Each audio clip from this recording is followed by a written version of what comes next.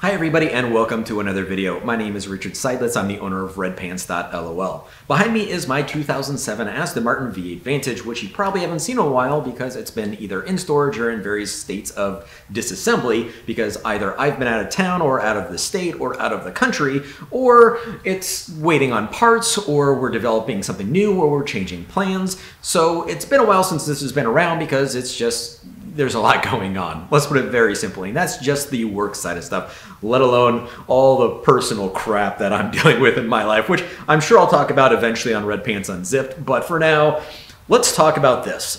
This car is British, Italian, German Motors, which is where I'm at right now. They gave me this nice little private garage area to work in. If you aren't aware, I've been living out of a suitcase for a year, which is part of that whole personal conversation on Red Pants Unzipped. So I don't have any of my tools, but luckily my local shop, British, Italian, German Motors, has been taking care of me to help me out with all the stuff I need to do and allow me to sort of film on the side of the rest of the shop. So big thank you to them. If you're in the Boise area or want to send your car or come visit, they're a great shop and I really appreciate all the help they've done for me for this. So while this car has been going through a lot of work, I realize that there's a lot of stuff that has to do with reliability that is worth talking about. My car is almost 15 years old and has almost 100,000 miles on it. So there's a lot of age and reliability related things that we can discuss, especially since a lot of these cars are starting to get up there in age and mileage. Something that I get asked about very often from people that are either owners of the cars and starting to worry about the future or wonder about the future, and prospective buyers that are interested in buying into these cars but don't know what to expect and they want some insights.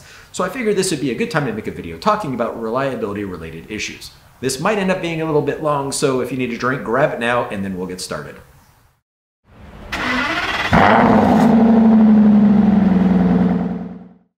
Start it up.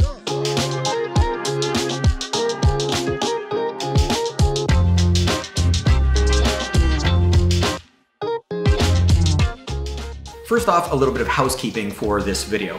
This video is going to be about reliability issues. Reliability issues, not maintenance or maintenance related issues. So if you have electrical gremlins caused by an old battery, well, that's neglect because the battery needs to be replaced. That's maintenance. That's not a reliability issue. We're also not going to talk about anything that comes down to design. So brake squeal is not a reliability issue. That's how the brake pads are designed. It's a result of their design. So we're not going to talk about things like that. The thermostat, for example, those fail every 5 to 7 years from what I've seen. That's a maintenance thing as far as I'm concerned. When you change your coolant every 5 years, change your thermostat, that's more of a maintenance thing. But I just mentioned it, so check mark on that one if you think that it is reliability related. Beyond that, we're not going to talk about damage that I or somebody else or some jerk-off tire wall caused to my car. That's damage from myself or somebody else or the jerk-off tire wall, not reliability. So I'm sure each of those things will be mentioned at least a little bit in passing or referenced, but this video is not about them. It's about maintenance. Excuse me, I almost messed it up already. This has been a long day. We're talking about reliability, not maintenance, not damage.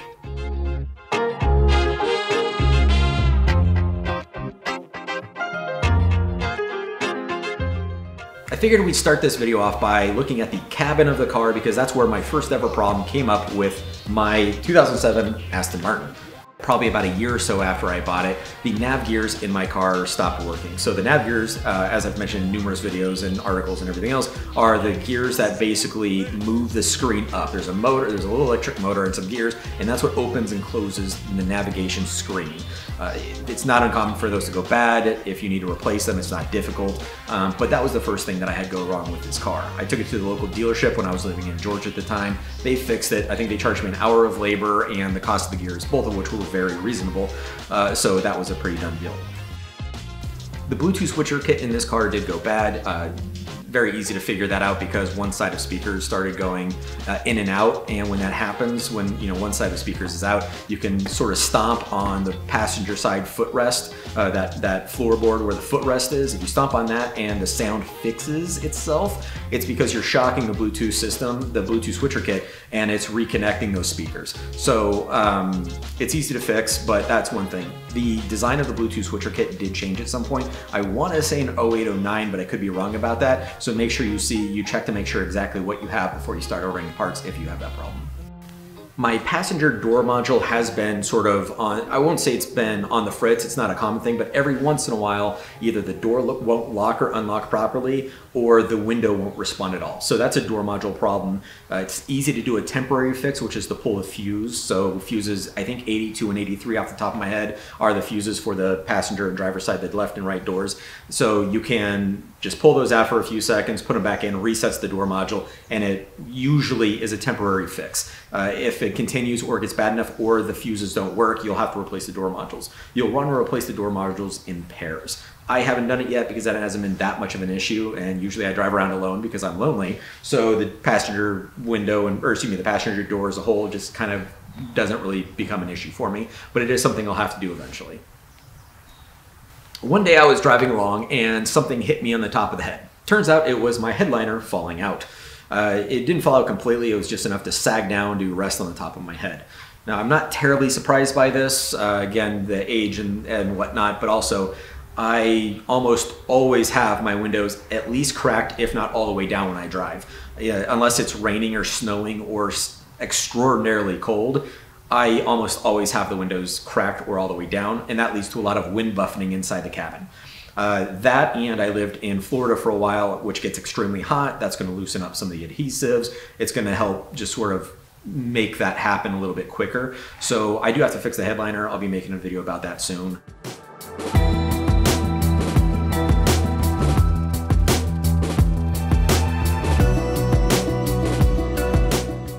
The second issue I ever had was my fuel vapor recirculation hose. Every once in a while coasting, usually in neutral, the car would shut off. The engine would stall, the car would shut off, and I'd be just coasting along, no power brakes, no steering. It's actually really scary, especially when it happened on a somewhat windy road with oncoming traffic at one point. Well, I took it to my local dealership, which at the time was in Northern Virginia, and the technician that was there was able to fix it pretty quickly. And there's a whole story behind that, which you can check out on Red Pants, but basically it was a broken fuel vapor recirculation hose. He ended up fixing it in less than an hour, start to finish. Everything's been right as rain since then. One of the stranger things that happened to me was when I was driving along one day and my fuel gauge went almost completely empty. And it was the middle of nowhere and I had like 1/8 of a tank of gas. I had just filled up that morning, so I knew I should have had gas. And I'm thinking, oh my God, I just dumped gas all over the ground. I've got an environmental issue. My buddy in his Ford GT behind me is gonna be covered in gasoline. This is all bad. So we pull over, everything's bone dried, nothing smells like fuel, we can't figure it out. Later that day, actually, I filled up and it only took a few gallons of gas. It took about what it should have. Obviously, it's a gauge issue. So I take it to the dealership and the technician looks at it and goes, oh yeah, I've seen this before. An hour later, he comes back out, car's completely done in an hour. And he says, it's the fuel sender unit, clean it, adjust it, you're good to go. So if you notice that your fuel gauge just has a dead spot, whether it's a small spot where it sits like this and next thing you know, it does that real quick. And it could be a small spot, it could be a big one. I had a huge one. It was like from almost full to almost empty was the dead spot. That's the fuel sender unit. It just needs to be adjusted. So it's sending the right signal to the fuel gauge to say how much fuel you actually have. Also in the fuel tank is the fuel pressure issue that I had about a year ago. Well, it started almost 2 years ago. It started off with the starter not working as well or taking longer to start the engine at startup. And this was, it started off very subtly, and then slowly over the course of months, it got worse and worse. And at one point I was in Texas, it was during my road trip across the United States, I replaced my starter. And in that, I erroneously said that I think, wrongly, that the headers, because I have aftermarket headers, they were not ceramic coated, they were not wrapped with thermal wrap or anything, they were completely unshielded between the headers and the starter.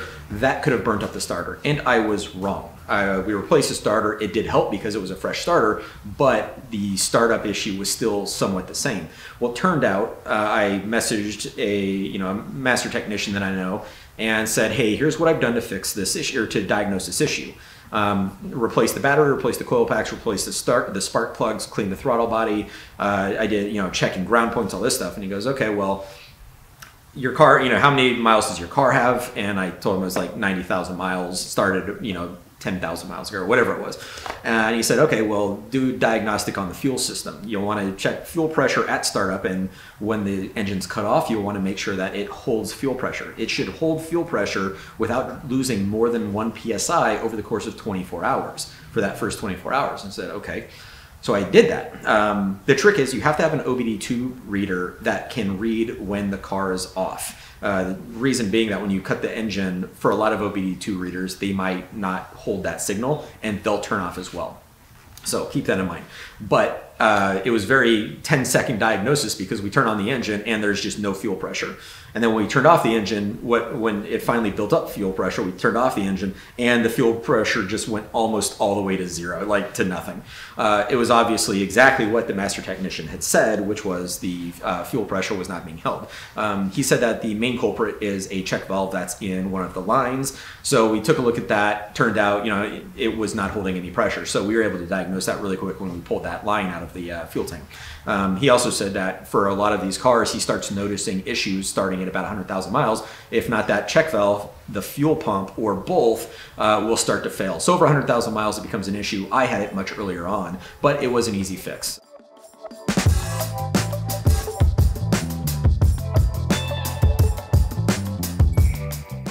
What I would consider to be my biggest issue with reliability is also the one that I care least about, and that is the front timing cover gasket of the 4.3 liter engine in my car.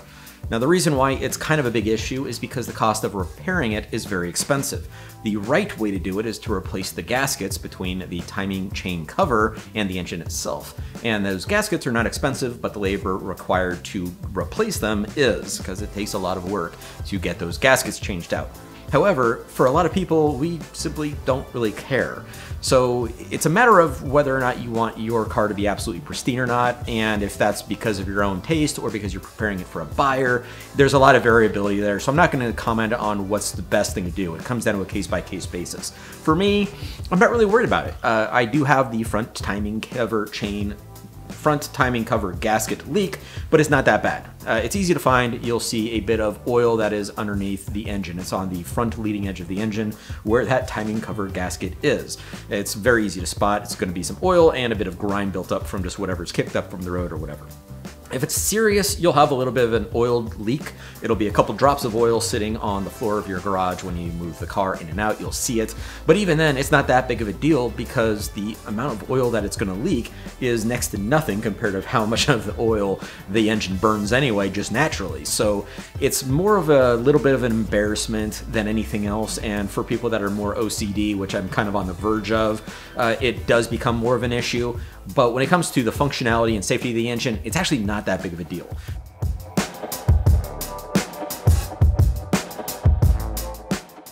Another thing that's engine related is the radiator, which I ended up blowing during a dyno session when I was trying to get dyno figures for the supercharger kit. That was also when I noticed that the fueling was the most likely issue of my startup problems because I was starting to see erratic fueling there when we were doing the warm-ups and everything. But the radiator cracked. That was due to age and abuse. I have wrecked this car a number of times.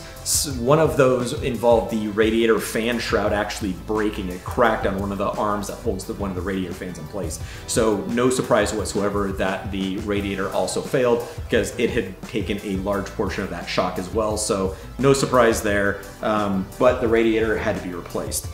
Talking about exhaust systems isn't necessarily a reliability issue, but since this is directly related to age and condition, and we're doing a bunch of refresh on my car to prepare it so I can own it for another 10 years and 75,000 miles, it's worth noting that when you change out the exhaust, whether you're removing the exhaust because you're doing something like a clutch change, for example, or if you're modifying your exhaust by replacing your muffler or cats or headers or whatever, there's a lot of components that need to be taken into account. So anytime a gasket is removed from a car, it should be replaced. That just goes without saying. But it also comes down to fasteners, because being able to reuse fasteners is nice because you unbolt something and you bolt it back up. Nice and easy.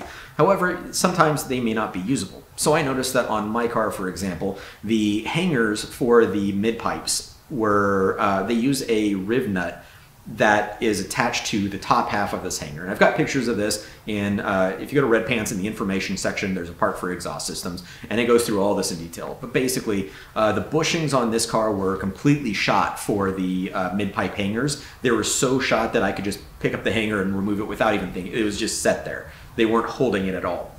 So those had to be replaced. The bushings for the mid-pipe hangers had to be replaced. The hanger itself had to be replaced because the riv nuts, 2 of those had broken off.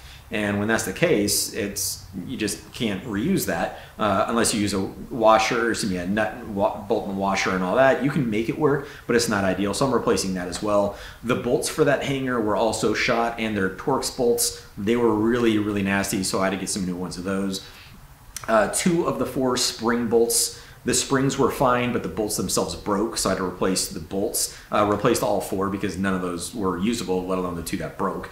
And then also the clamps between the muffler and the tailpipes were so corroded that we had to use a cutting wheel to cut the bolt at the halfway point so that that clamp could be opened up.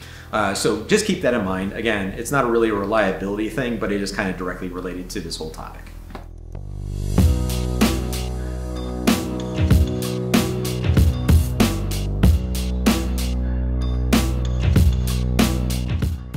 Another really interesting one that happened was when I broke a shift cable loose. Basically, I was on a rally and I overzealously shifted and it popped a shift cable loose. The transmission was stuck in neutral. I couldn't do anything about it. I had a AAA tow truck lift the front of, lift the front of my car so that I could get underneath and hug the transmission, which was super hot, on these hot exhaust pipes on this hot pavement. It was like 90-something degrees out, Fahrenheit. And I was able to feel around, which everything was hot, so I was just burning my hands and arms, but I was able to get my hands on that shifter cable, reconnect it. We dropped the car back, we drove it back and forth to make sure it could shift just fine, and the tow truck driver just says, I ain't never seen some shit like that. And that was the end. Went on the rally and it was totally fine. But that is something that can happen, is the shifter cables can pop loose. And that did happen. That was the first time, and it happened again later on. The second time, I wasn't doing anything crazy. It just happened to be I guess things just lined up wrong and the shifter cable popped off. I was able to get it into 4th gear, luckily between the supercharger and the GMR supercharger and the Velocity AP clutch package. I was able to find 4th gear and then go from a dead stop to my house over the course of several miles in only 4th gear, which still, I'm impressed that was able to happen. But what I ended up doing the next day was I took a couple of zip ties. I did one around the shift cable and one around the bell crank lever, and then linked them to create basically a connection, a chain link connection between the two. And it's a little bit janky, but I had some zip ties and I was like, screw it, I'm gonna see if this works.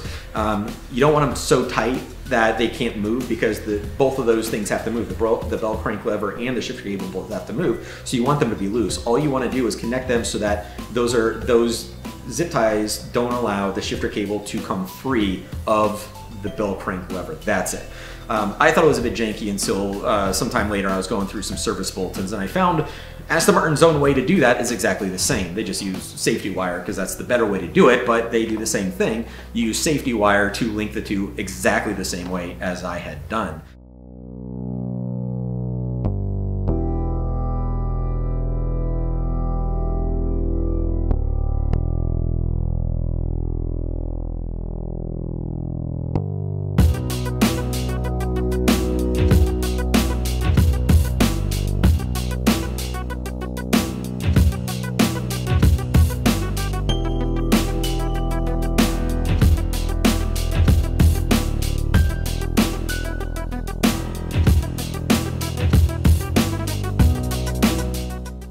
At one point I was having this weird starting issue where the car would either start perfectly or it would not start at all. There was no different, there's no in between, it was on off, it was binary.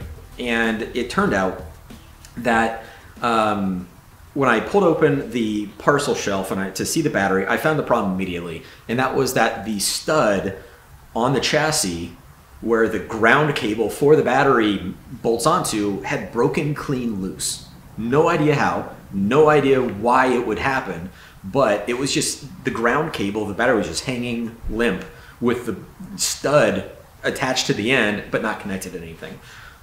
So when it turned out that whenever I would start the car, if that limp ground cable and stud were resting against the chassis, it would create that ground, battery would be fine, and it would start up the engine. But if that was hanging in a way where it wasn't grounding on the chassis, then the car wouldn't start. It would be nothing. There would be absolutely zero response, as if there was no battery at all. So Not a hard fix, just undo the old stud and then attach the ground cable to another stud, because there's another one nearby that I could fix onto. But it's a really weird thing. So if you find yourself in that situation, take a look and make sure that the stud on the chassis where the main battery ground cable is, make sure it's not broken, because that can somehow happen. At least it happened to me. The ambient air temperature sensor, or outside air temperature sensor, sits behind the grille of the car in the very front, and it's what tells the car how hot or cold it is outside. The problem is, if they go bad, and they can, it will send a signal that is not accurate to the actual temperature outside. And if this temperature is extreme enough, it will trigger a failsafe in the car. So, if you notice that your temperature for your outside air temperature reading is way off. So let's say it's 90 degrees Fahrenheit outside, but it's reading 130. You know it's not 130 degrees Fahrenheit outside, otherwise you'd probably be on the news. It's a faulty air temperature sensor, the ambient air temperature sensor, and you will want to fix it.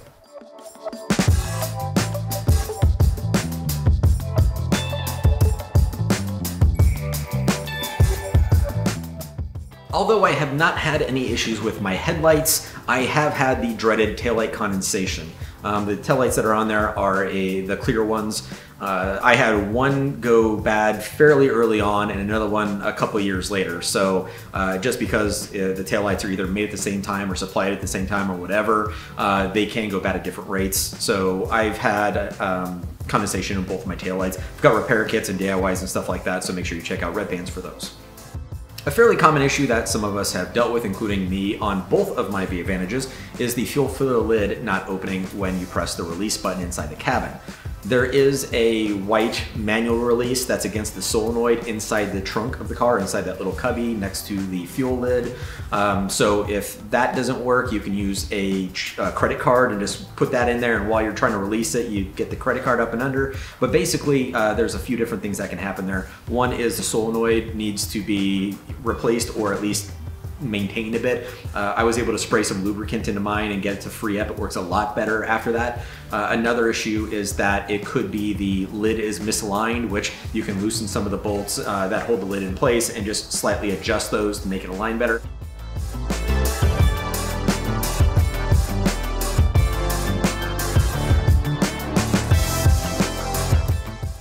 I have had a faulty windshield washer reservoir. It's not uncommon for those to crack. No idea why. I've talked to a few people at Aston Martin. They don't know why either. Repairs can work temporarily, but generally they don't hold up over time. They're just one of those weird things. For some reason, the washer reservoir just cracks, and it's easy to figure out because if you pour a bunch of water into the filler neck and then it's a puddle under your car, you know you have that. It also reminds you, because depending on where that crack is, the level may get too low and it'll trigger that sensor that says, fill up your washer reservoir. But that is something I've had on this car. So those are the issues I've had with my 2007 V8 Vantage after 10 years and 75,000 very abusive miles. Now, of course, this is not an exhaustive list. Some of the things that happened on this car did not happen. Actually, the vast majority did not happen to my red car, but I did have a couple issues with my red V8 Vantage, same year, same everything, that didn't happen to this one. So for example, on that one, the fuel cap actually broke apart. And I'll put a picture up of it so you can see what that looks like, but it actually broke apart completely to be completely unusable. That's not unheard of. It's rare, I think, because I haven't heard too many people say that it happened to them, but I have heard people say it happened to them. So keep that in mind.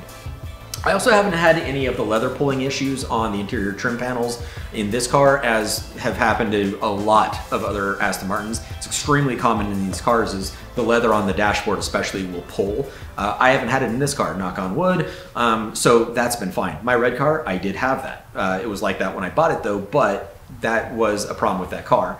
I also haven't had any of the issues with the ski slope, aside from that broken hinge point for the nav lid, which I talked about before, but that's just because I've taken this thing apart so many times. It was bound to happen sooner or later. But for the red car, it had a piano black ski slope, and that was cracked pretty badly.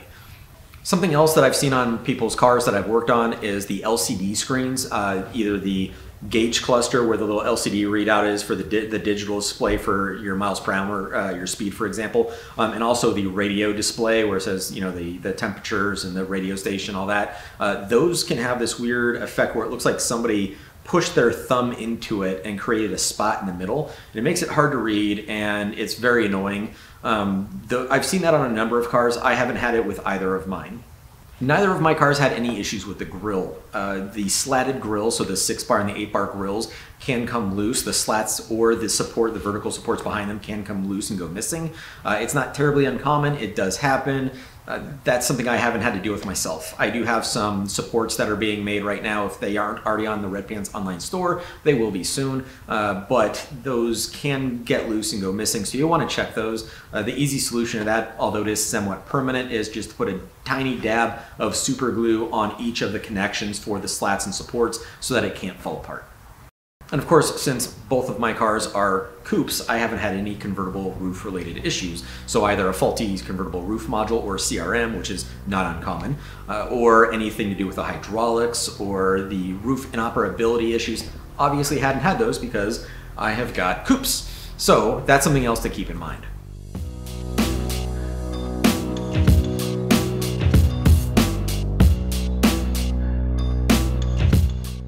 So that's pretty much it. That is the list of things I've had happen with this particular car after 10 years of ownership and 75,000 some odd miles of very abusive driving. That includes a lot of track days at multiple tracks around the United States, driving through everything from ice storms and flooded areas to the desert, and stop and go traffic in congested metro areas and everything else. It's been through a lot, and so I think for as far as reliability is concerned, there's not really been any showstoppers, and there's nothing that really concerns me about the car. I still have no qualms with driving it back and forth across the country over and over again. Obviously, this is not an exhaustive list. Obviously, there's other things that can and will happen out there, but for me, this is kind of the extent of it. So, if you want to have a lot more information at your disposal, check out redpants.lol. I have a ton of information on there, including the content from my YouTube channel that is both written and displayed because I embed the videos from YouTube into those articles and pages. So make sure you check out redpants.lol. And of course, this is all paid for by the Red Pants online store. That's how I pay my bills, that's how I make my money, and that's how I survive. So if you want to show some support, if you like what you see, check out the online store, and please do consider buying from me if you need any of the parts I sell. If not, I also have a support page if you're feeling generous or drunk enough to make a donation. Both of those things has happened, and I thank all of you guys for that, especially for some of those notes. But that's the video. Hope you like it. Make sure you like, subscribe, share, cuddle, whatever, and I'll see you in the next video.